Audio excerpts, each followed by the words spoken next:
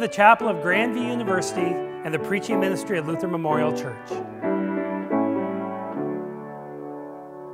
This is the day that the Lord has made. Let us rejoice and be glad in it. Happy New Year. This is a new year. It's 2021. There is much to be joyful for. This is going to be a good year. And I'm glad that you've chosen to worship with us this weekend on the second Sunday of Christmas. And our call to worship comes from Isaiah 9 that calls us and tells us of the hope that we have. So read responsibly the call to worship.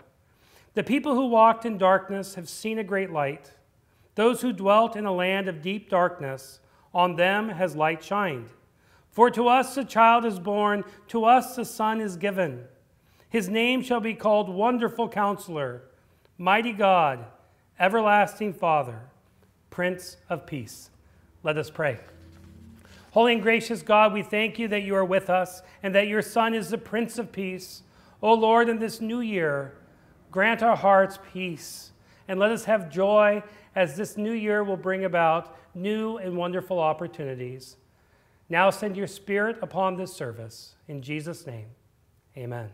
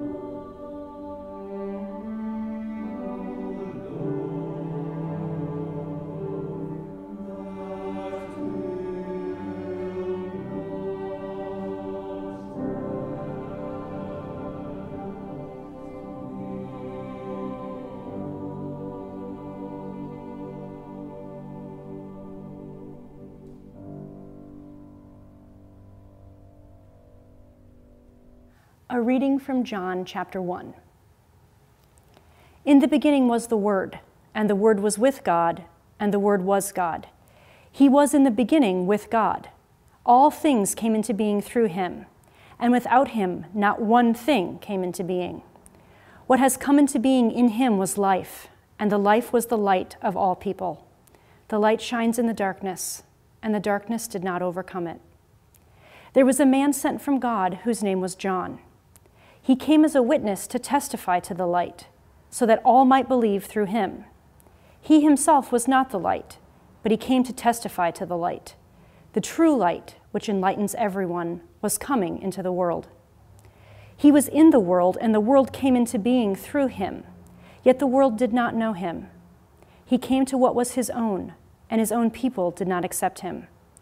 But to all who received him and believed in his name, he gave power to become children of God, who were born not of blood, or of the will of the flesh, or of the will of man, but of God. And the Word became flesh and lived among us, and we have seen his glory, the glory as of a Father's only Son, full of grace and truth. Now may the words of my mouth and the meditation of my heart be pleasing to you, O Lord, my rock and my redeemer. Amen. Happy New Year. I am so glad it's 2021. There is so much to be excited for. There's optimism around. This is going to be a good year. We're going to recover from this year. We still have a way to go, but we're going in the right direction. And as I look ahead to this year and all the possibility of this year, I can't help but still remember this last year. And this last Christmas was not the Christmas that any of us really wanted. A lot of us were isolated. And as I was thinking about this Christmas, away from family and my relatives, I thought of past Christmases with my cousins and my aunts and uncles, and I have the best cousins, I have the best aunts and uncles, I have the best grandparents.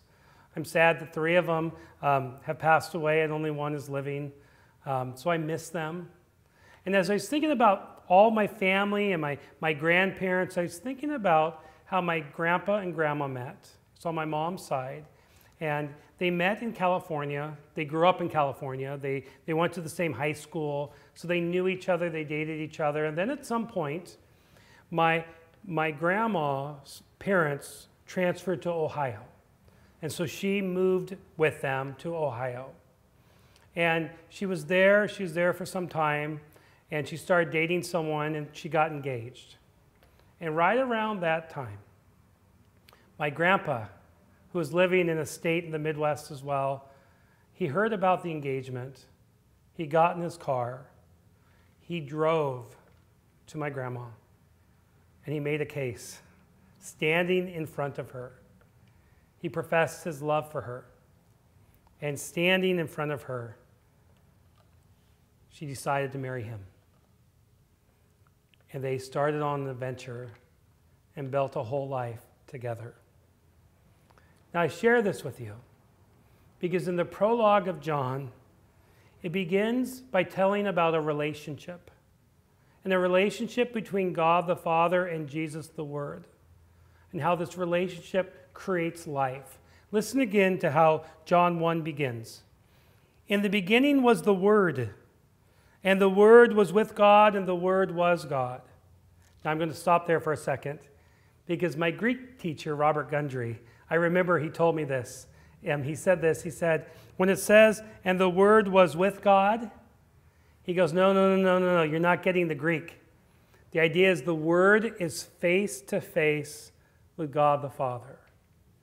That Jesus, the Word, and God the Father were face to face. They were in agreement. They were standing there together. And in that agreement, in that face-to-face, in that moment where there's consensus and love, from that, creation was born. And the Word created everything that came into being, all in line with God the Father. And in that creation, whenever there's creation, whenever there's light, well, then there's also darkness. And the darkness tries to, in any kind of relationship, tries to overtake the light. But in that relationship, the light would not let the darkness overcome it. The light is greater than the darkness. It's so beautiful that in this relationship between God the Father and the Son, in this relationship that causes a creation to occur where there's light and there's darkness, in this relationship, of course, there's this struggle where the darkness is trying to overcome it, but it can't, because the light is greater than the darkness. I can't help but anyone who's been married understands this, that when you're dating and you're in a relationship and things are going well and you're up bubbly and all this life is starting to happen in your relationship, and then suddenly something happens, and you get your first bite and you don't know how you're going to recover. And somehow in the relationships that last, you find a way, because your relationship is greater than the struggle. And what John is saying in this prologue is that light, God's light, is greater than any darkness at all. The darkness cannot overcome it. It cannot grasp it. It cannot seize it. It cannot win. The light is greater than the darkness. And yet in this relationship, more happens. This relationship causes children to occur. Listen to verse 12. Yet to all who receive him, the word, Jesus, to those who believe in Jesus' name, he gave the right to become children of God, children born not of natural descent, nor of human decision, or of a husband's will, but born of God. Listen to that language. That language is what makes us children of God. It's not by your effort. It's not by your ethnicity. It's not by your works. What makes you a child of God is somehow that relationship between Jesus and the Father. Together, their relationship, a relationship that's filled with life, that creates, they hatched up a plan to save this world, to save the children who are in darkness. And in this plan, the meeting of minds, this plan would mean that the Word would become flesh and he would dwell among us, and that he would be born, and that he would live, and he would conquer the grave. In this meeting of the mind, that's what he's going to do to make us children of God. Do you see how this language of relationship, this language provides a gift for all of us? Because you can't earn enough to make yourself a child of God. It's not something you earn. It's not something that you do. You can't make it. It's not based on your heritage or your ethnicity or your wealth or any of those things or your gender. It's based on a meeting of minds and a relationship. And from that, Jesus came to this earth. The only thing that we can do is trust it, to believe in it. Now you might go, well, that's a work. You're making faith a work. It's like, no. Faith's a gift. Even that's a gift from God. But it's more than that. The reason faith is so important is because all relationships require faith. It requires you believing in the other person, trusting the other person. When my grandpa and grandma, when my grandma looked face to face with my grandpa, and he was pleading to live a life with her, sharing his love. At some point, she had to look and say, is this someone I trust? Is this someone whose love is enough for me to leave all the comforts of what I know in order to go on this adventure? And it was. And their union then created a whole life. I'm here because of them, so good job, Grandpa. But that's what love does. That's what relationship's about. That's what faith is. When you have faith in the other, that the other promises to deliver us. And that's what makes us children of God, is that God has made it. He's claimed it. He said, you're my child. And what we do is we trust it. We claim it. We hold on to it. We let those words shape us. And this is important because as we go through this world and life and the life of faith, it gets hard.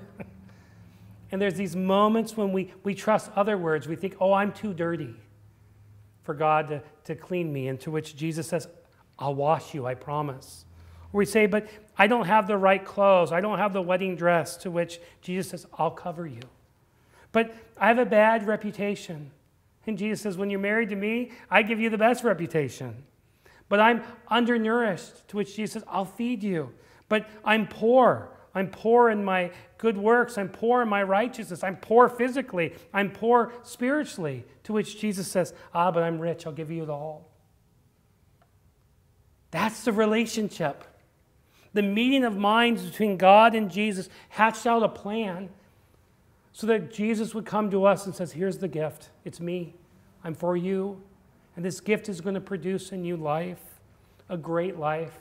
And it's going to make you a child of God. And that's the good news in 2021. Is last year was hard, but guess what? Jesus was with you. And last year was a year that we didn't want, but Jesus got you through it. And in this year, as we travel forward, the good news isn't just the vaccine. The good news isn't just that you might get a job.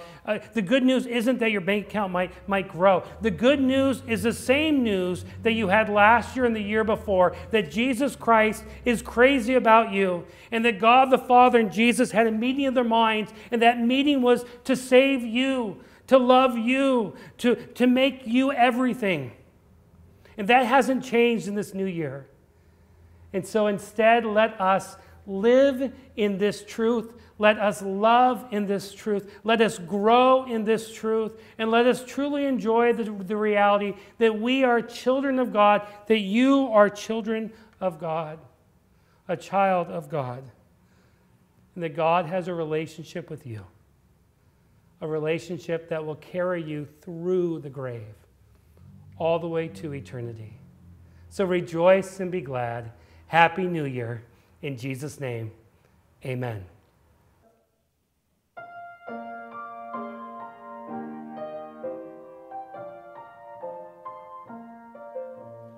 Long time ago in Bethlehem, so the Holy Bible say, Mary's boy child, Jesus Christ, was born on Christmas Day. While shepherds watched their flocks by night, they saw a bright new shining star, and heard a choir from heaven sing. The music came from afar. Hark now, hear the angels sing, a new king's born today. And we will live forevermore because of Christmas Day. Now Joseph and his wife Mary came to Bethlehem that night. They found no room to bear her child, not a single room was in sight. By and by they found a little nook in a stable all forlorn, and in a manger cold and dark, Mary's little boy child was born. Trumpets sound and angels sing, listen to what they say, that we will live forevermore because of Christmas Day. Hark now, hear the angels sing, a new king's born today, and we will live forevermore because of Christmas Day. Please join me in reciting the Apostles' Creed. I believe in God, the Father Almighty, creator of heaven and earth. I believe in Jesus Christ, God's only Son, our Lord, who was conceived by the Holy Spirit, born of the Virgin Mary, suffered under Pontius Pilate, was crucified, died, and was buried. He descended to the dead. On the third day, he rose again. He ascended into heaven and is seated at the right hand of the Father, and he will come to judge the living and the dead. I believe in the Holy Spirit, the Holy Catholic Church, the communion of saints, the forgiveness of sins, the resurrection of the body, and the life everlasting. Amen. The Lord be with you. Let us pray. O God, our Redeemer, you created light that we might live, and you illumined our world with the light of your beloved Son. By your Spirit, comfort us in all darkness, and turn us to your Son, Jesus Christ, who is the light of the world. We pray this for ourselves, our loved ones, our community, our nation, and our world.